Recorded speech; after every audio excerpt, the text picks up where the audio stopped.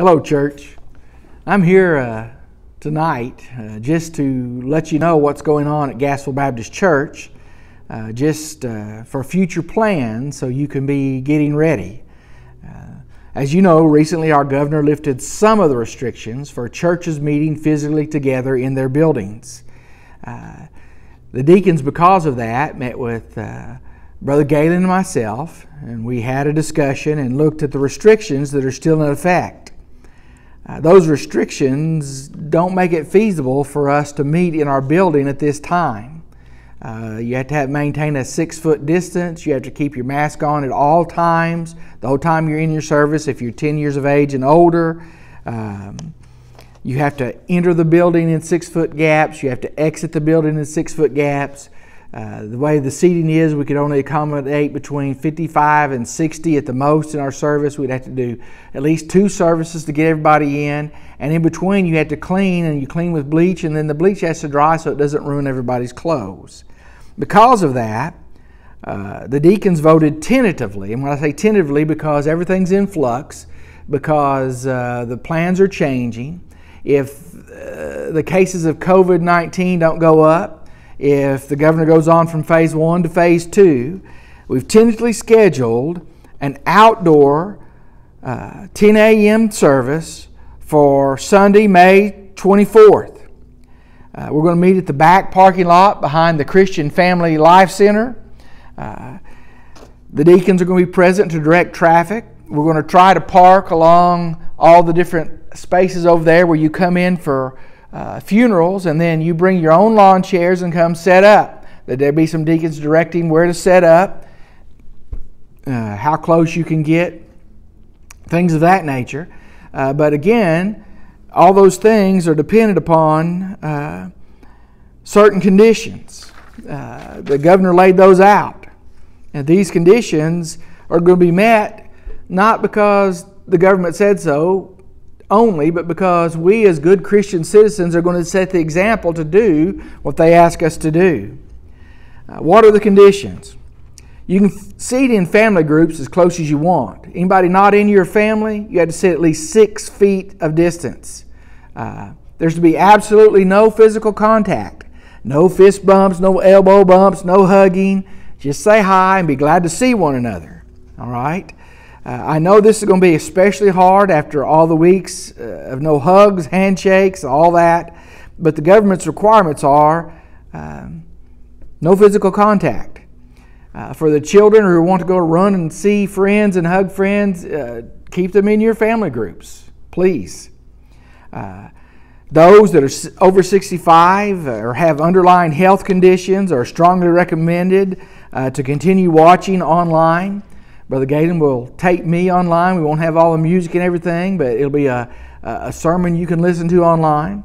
Now, I'm not saying you can't come to the outside service, but I really want you to consider the danger you're putting yourself in and the risk to your own life, and really think about that before you decide, well, it's not going to happen to me, and you show up and you've got a problem. All right? Speaking of that, anyone who has a 100.4 fever or higher, stay at home. Anyone who's coughing or having trouble breathing or has been exposed to COVID-19 in the last 14 days, stay at home. Don't attend. Don't put the rest in danger. All right? You know that you're on your honor system. I'm not going to have something up here taking everybody's temperature. But please consider other folks. Please stay at home if you're sick.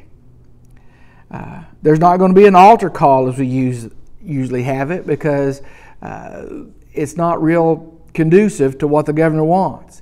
If you need to talk to me after the services, we'll go over to one side of the parking lot in the public and we'll talk alone about the spiritual decisions you might need to make.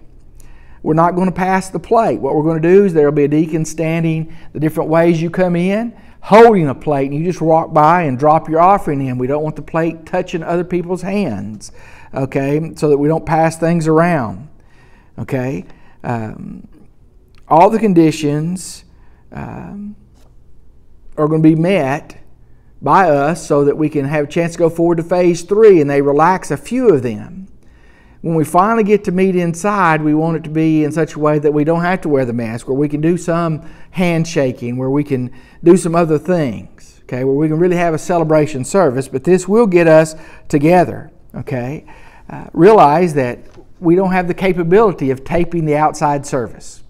It would cost $2,000 or $3,000 at least to get just the minimum of equipment to do that.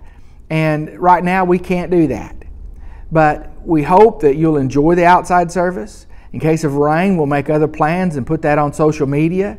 I think that I'm going to put some of these conditions on social media, on Facebook, on our group, and so that you can read them. I hope that you don't take offense with these.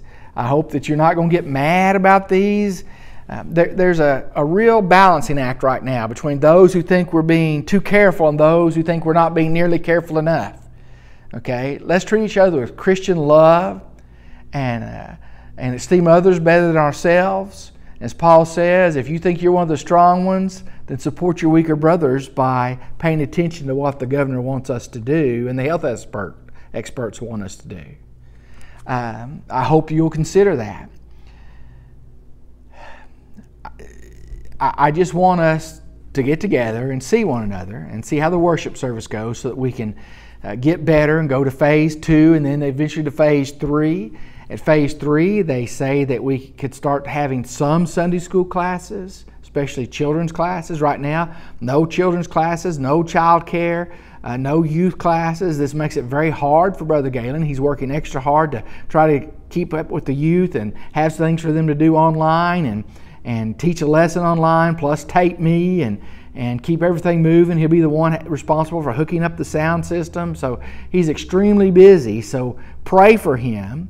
Help him if you can, but keep your social distance of 6 feet. All right?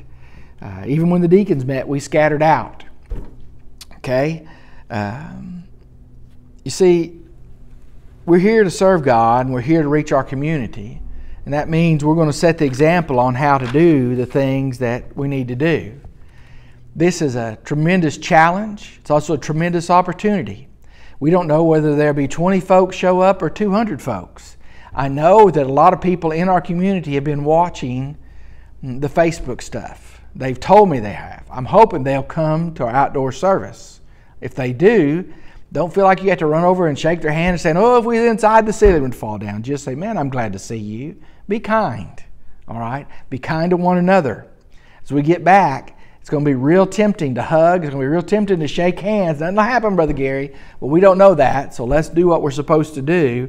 And then as we progress, we'll be able to move inside and start having genuine services or more normal services. I don't know if it'll ever be totally normal again, but we'll have more normal until we get back to where we can really fellowship in the Lord together, which is what we all want to do.